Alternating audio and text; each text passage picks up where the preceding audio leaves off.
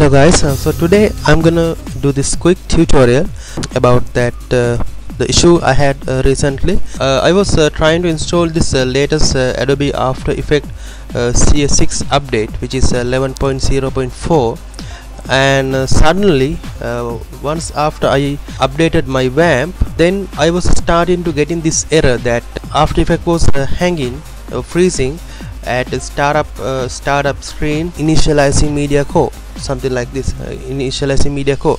So once I click this screen, it's gonna non-responsive and then quitting the program. I was trying to find a solution via forums and other websites, and I tried several solutions that work for others, but nothing worked for me. I tried uninstalling Quicktime and installing new version, as well as clearing preference folder for Adobe, which is on this path, app data roaming Adobe, as well as enabling firewall for this After Effects and Adobe Qt32 server.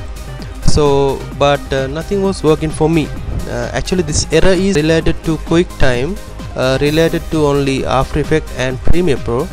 So if you are facing this error, and I would like to suggest a solution which work for me.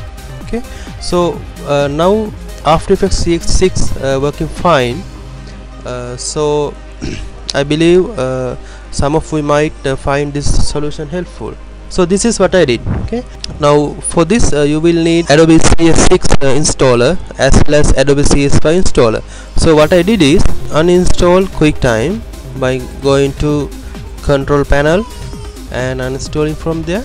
Then I uninstall the whole Adobe collection, CS6 collection. Then I deleted the preference folders, so which is located at file C, users, me, app data, roaming, Adobe After Effects.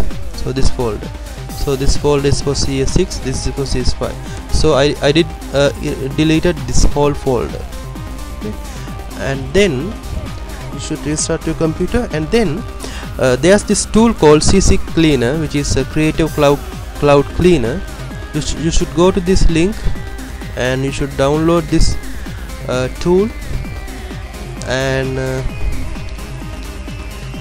so once you go to this link, from here you can download this zip file, the CC Cleaner file.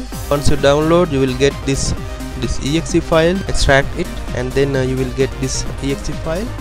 So run it as administrator, and then it opens through the command prompt.